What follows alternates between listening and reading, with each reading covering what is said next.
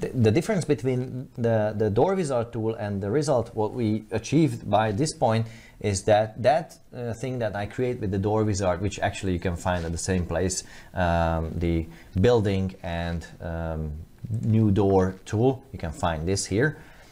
You can find something that we call the door schemes. So you can just select the prototype of the shape of the layout of the door, and then you can go detailed, and you can find the parameters here at the other pages here. So if I, for example, let's just keep it simple, I will go with this single leaf door, and I will show you a few things what you can do with this. So first things first, of course, you can set up the main parameters. This does not mean you will not be able to resize it later. This will be just the default size of the door. So if you fancy creating a door in one certain size, then with another certain size, then you can do that. You can just save it, and you can just pull it out and just place it ready-made. Yes. But if that is something that you don't want to just keep it as it is, and then you go on and change the 2D representation and the frame. Now here, this shows a glimpse of what you can do with this.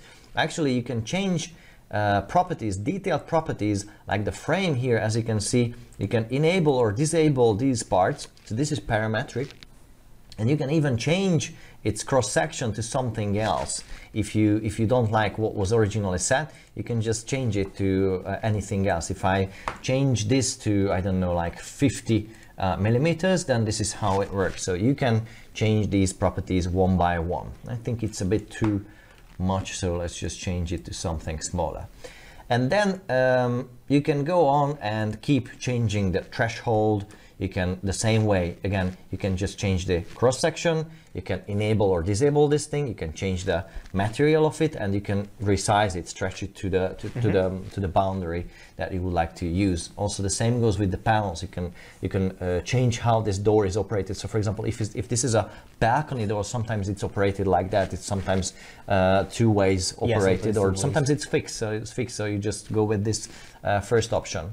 And also the same thing goes here. About geometry, there are some things that you can set up, like the gaps around the panel. And what I'm about to show you, I don't want to go on talk about all these. You are free to discover this on your own, but there's a couple of things to talk about here because they are very handy tools. Yes, what I would like to show you is that you can, see, this is not a full panel. I can either remove this window panel from it by just simply turning off the inset. In that case, it's a single leaf, no window door.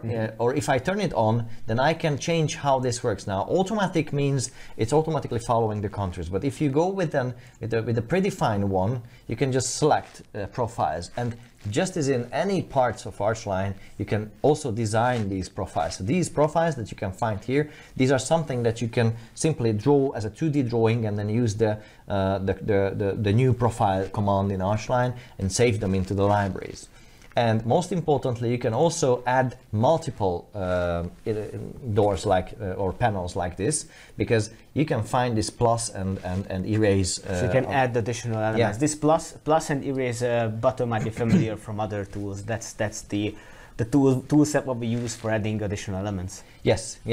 Let me change something. Let me just quickly show you how this works. If you would like to, I don't know, I will add 2 panels just to keep it simple. One panel will be, I don't know, like 600 or 800 millimeters from the top. Refresh. So this is what I've got.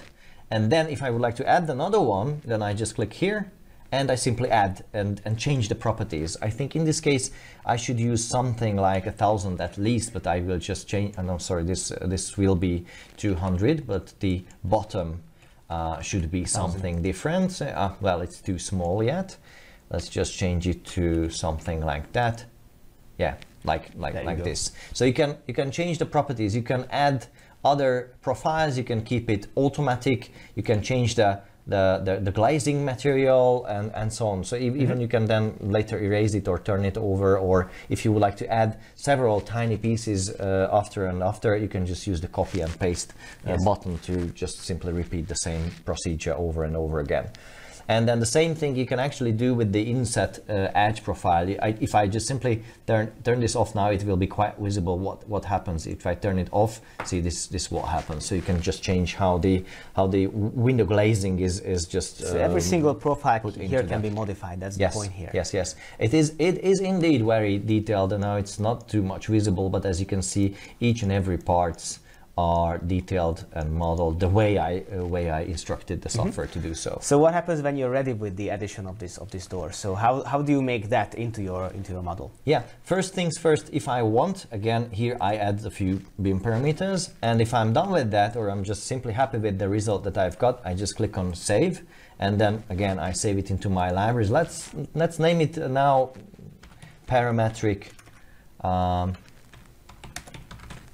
door 01, for example. The category will be the same category, and say OK. So let's just check if I could save it. It's here, it's this parametric door. So now I just drag and drop it over and place it from a wall endpoint. Well, this wall should have a lot of doors if I just keep it that way, but as you can see now, I think I already have a saved view. Now there it is.